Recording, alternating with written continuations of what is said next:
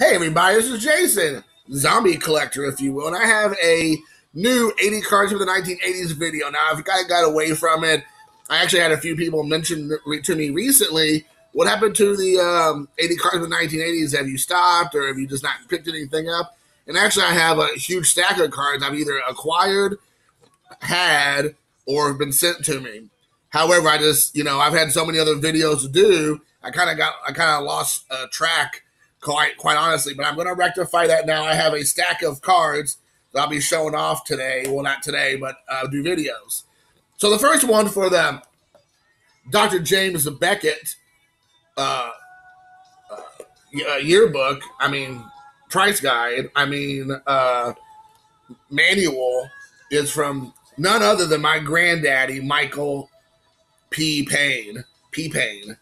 And it is from a 1989 Upper Deck. Now, before you all have an explosion in your pants, it is not the King Griffey Jr. But let's discuss a few of the other rookie cards from 1989 Upper Deck. You have Craig Biggio. You have Randy Johnson. You have Omar Vizquel, I believe, right? You have Jim Abbott. And I think if I'm not mistaken, there is a one other. Did I say Randy Johnson? Yes. Did I say? Oh, I feel like there's one other rookie card.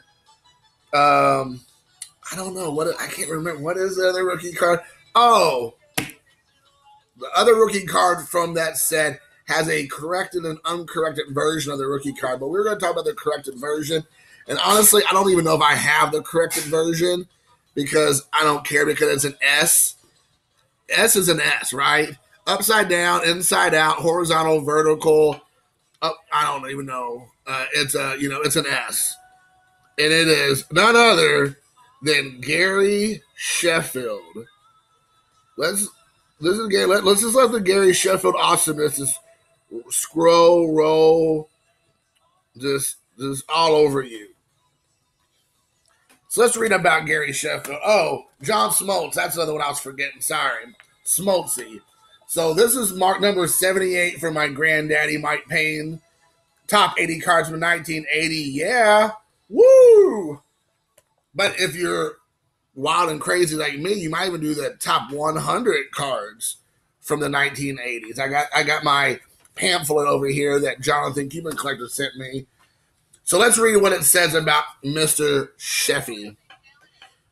1989 Upper Deck Gary Sheffield, corrected, number 13 rookie card.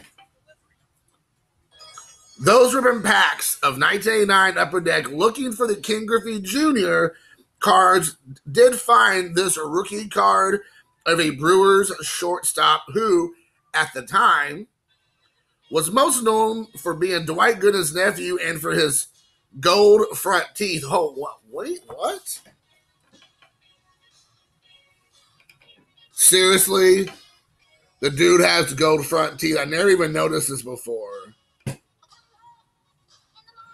So back in the day, apparently he was rocking a grill.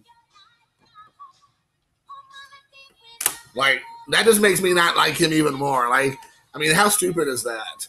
Not only are you a cheater, he is like literally the older version of Manny Ramirez. He played on all like 58 baseball teams. And Manny Ramirez played on like 63 baseball teams for Major League Baseball. I don't even know what.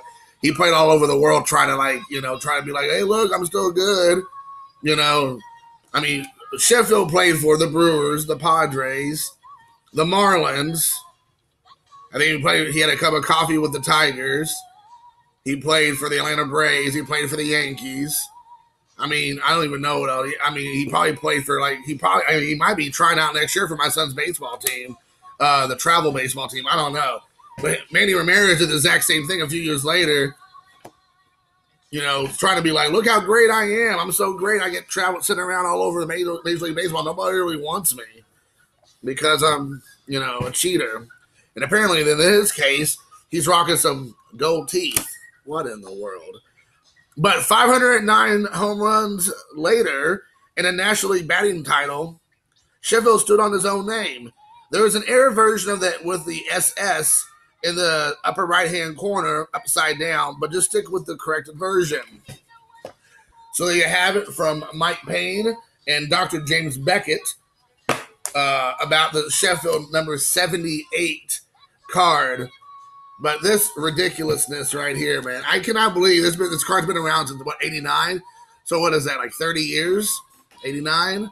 Yeah, I mean, yeah, 30 years, right? 89, I think that's right. 89, no, yeah, close enough, 30 years.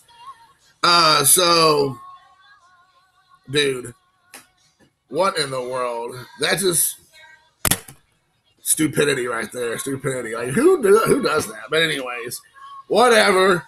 I hope you all enjoy this ridiculousness of Gary Sheffield and his gold teeth, and I'm going to start calling him Goldie. So Gary Goldie Sheffield, Gold Tooth Sheffield. Anyways, hope you all enjoyed. There'll be more coming. And until next time,